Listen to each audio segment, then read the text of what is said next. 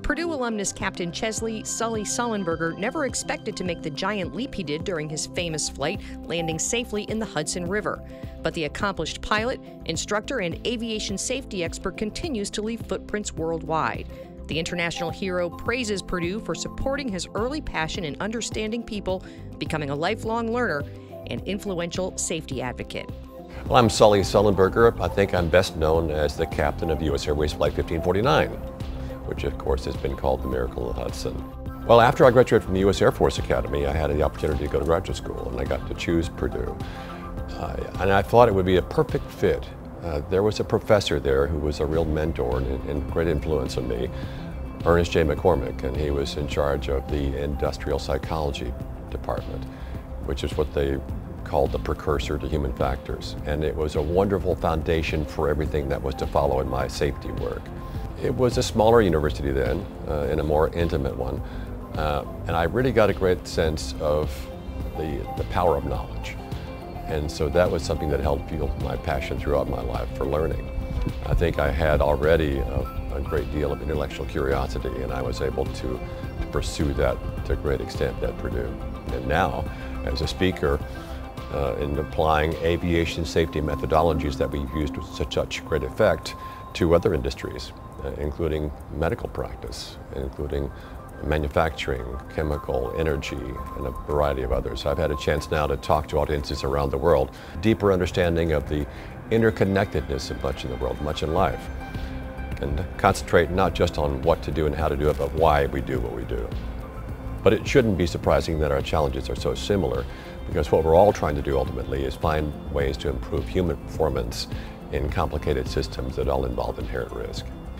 But I'm a very proud Purdue alum, and I had a wonderful opportunity a number of years ago to meet an even more famous Purdue alum, Neil Armstrong. It was an honor to be in the same company as someone as illustrious. I think, like most people, I didn't expect that there would be a giant leap. I'd hoped that at the end of my life I would have done enough things that in aggregate they would amount to something. They would lead to having lived a life well lived.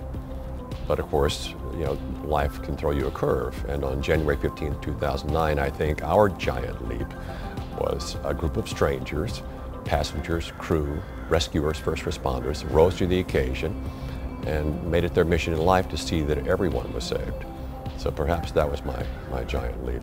It's interesting that 6 months before the famous flight, as I was nearing the end of my airline career and having been a safety advocate and safety expert and accident investigator for decades, I felt like I had made a difference in changing the cockpit culture in my airline from the bad old days where captains didn't build and lead their teams and were autocratic and arrogant. They were solo acts who didn't listen to others, and the accident rate reflected that, unfortunately, to where now we teach them the human skills, the team building skills, and not just the technical skills. To take a team of experts and form an effective team, which is a different skill set.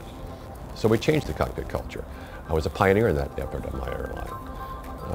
But I felt like if I worked hard and was particularly diligent, and if fortune smiled on me, that my greatest contributions might even still lie ahead.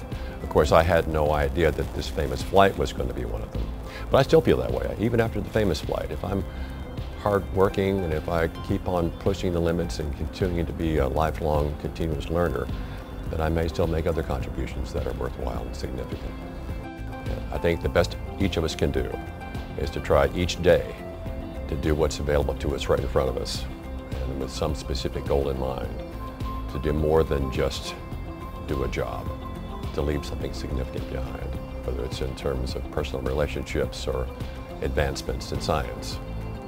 We have an obligation to keep on learning, growing, and doing the best that we can, serving a cause greater than ourselves.